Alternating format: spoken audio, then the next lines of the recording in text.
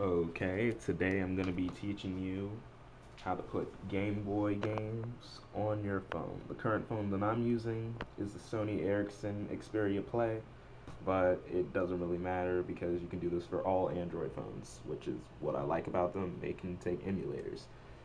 Okay, the emulator that I'm going to show you how to get is the gameboid emulator. And as you can see, I have some games up here already. Super Mario Brothers, Metroid Fusion, Namco Museum, and Pokemon. And I know what you're thinking, you probably want me to press that, so I'm going to go ahead. And let's see what happens.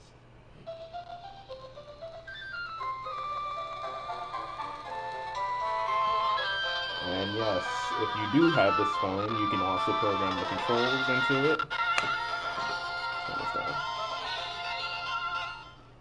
If you didn't hear me, what I said was if you do have this phone, you can program the controls into it. So the start button on the Xperia is right here, so I'm going to go ahead and... But if you don't have like a joystick or anything attached to your phone, it also has virtual controllers on there, so let me put those back on. Yeah.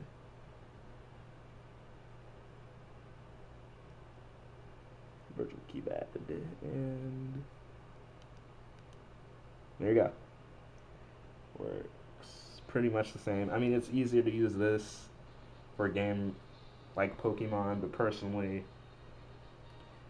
I don't really care for the virtual keypad, so I'm kind of happy that I have the actual physical keypad of the Xperia Play.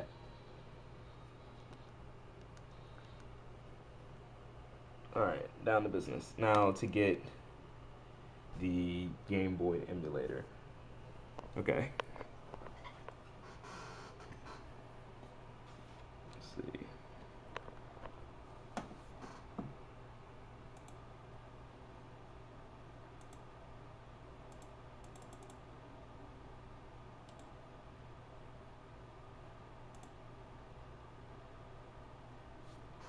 Alright. I'm going to put a link down in the description below to get the emulator, and it's going to be a mega upload. So we're going to go ahead and start to look for it. Okay, one thing you want to download to get this emulator is the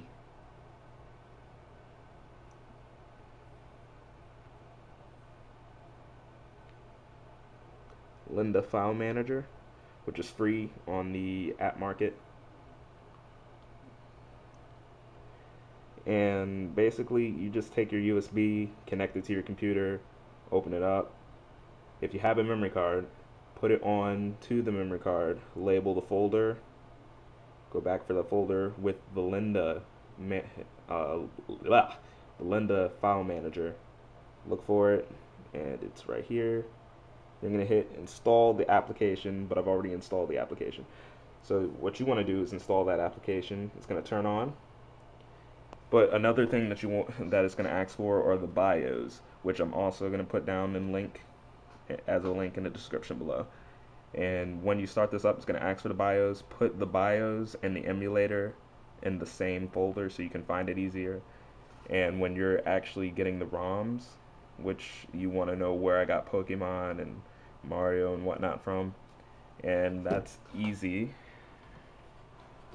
I got them from coolrom.com, and basically once you get the ROMs,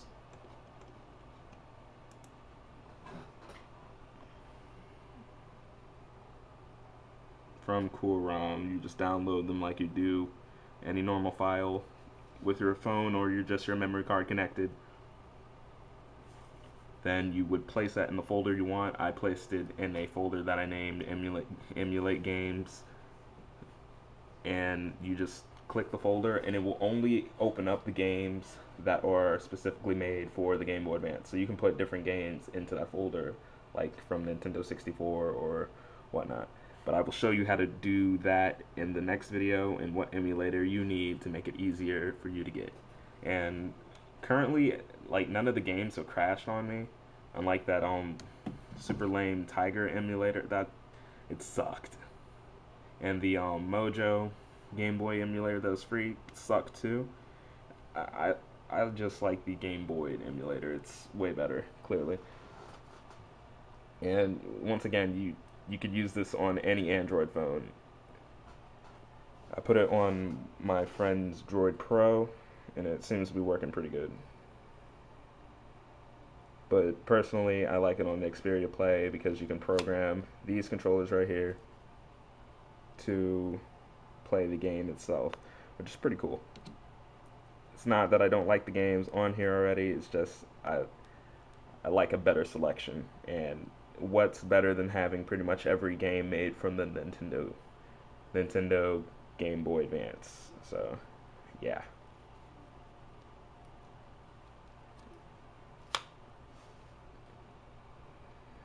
Alright. So, yeah, basically, you're just going to follow the instructions like I said, and I'm going to repeat those once again.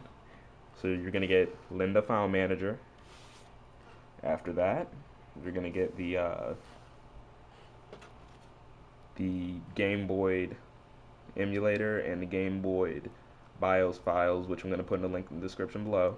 Take those, hook your phone up to your computer or your memory card to the computer. Make a folder specifically for the emulator and the BIOS. Quick name would be like the emulators. Put them in there.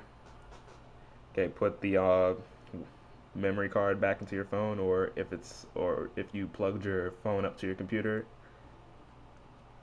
open up Linda File Manager, go into your SD card, look for it, then hit install.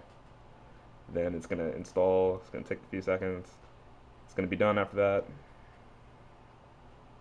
and it's gonna ask for your BIOS. And let me just show you, just to prove that I put the BIOS on here, and this isn't fake or anything.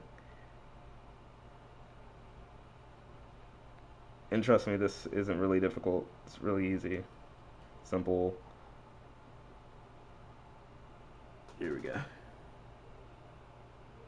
And you see them, gameboid and GBA BIOS, which I'm still going to put in the link in the description below. And you probably see the N64 Void, which is another emulator that I'm also going to show you how to set up.